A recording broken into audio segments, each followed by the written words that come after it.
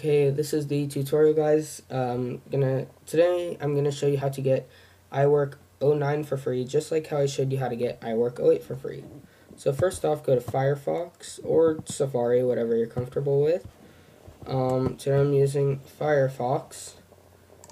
Go to apple.com/iwork or iwork.com and then click on free trial. Whatever you have to do to get to right here where it says download free trial. Download that.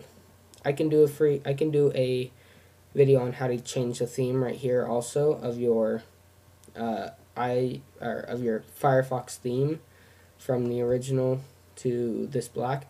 But right now I'm showing you how to get iwork09. So you're gonna download that.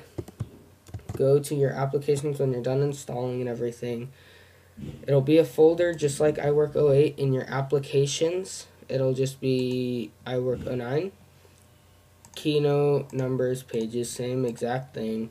Just open up any of those. I'm going to have a serial number in my description for you. Just insert that, copy and paste whatever you do, and you should be good to go.